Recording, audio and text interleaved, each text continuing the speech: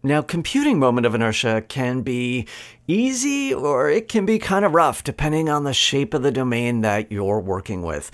We're going to start with an example that's really simple. It's in 2D, it's got a nice shape, all the integrals are going to be easy.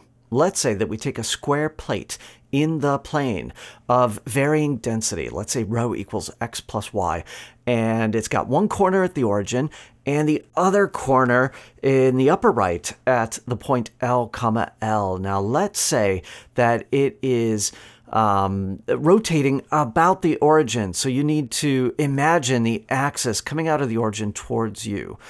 Let's start off by thinking about the mass. The mass element is the density, x plus y, times the area element, dA, where dA is really dx times dy. I think of that little infinitesimal rectangle.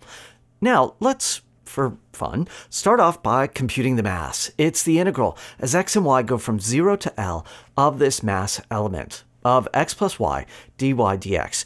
You can check very easily that that leads to a total mass of L cubed. Now, to compute the moment of inertia I, we integrate the element di, which is r squared dm.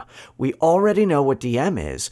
What is r? It's the distance from that mass element to the origin, which is where the axis of rotation pierces through the plane. That distance, r, is square root of quantity x squared plus y squared. So di is really quantity x squared plus y squared times the mass element times x plus y times dA. Now, integrating that as x and y go from 0 to L, what we need to integrate, expanding that out, is x cubed plus xy squared plus x squared y plus y cubed.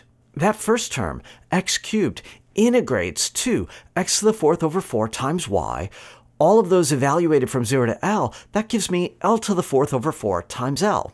The next term integrates to L squared over 2 times L cubed over 3.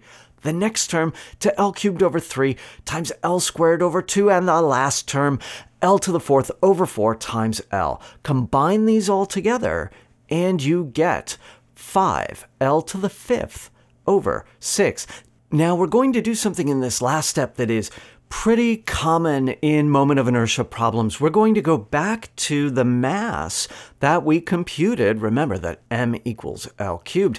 And we're going to substitute that in for the final answer so that we get a final answer of I equals 5/6 ml squared. Now, there are a couple of reasons for doing that, as we'll see, one of which is we feel pretty good about the units on this because the moment of inertia element is really a length squared times a mass element. And here our final answer is proportional to the mass and proportional to the length scale of this body squared. So that's pretty good. That means that we've got the units on this right. Pay attention in the problems that we do, and you'll see that we're often converting to that final form.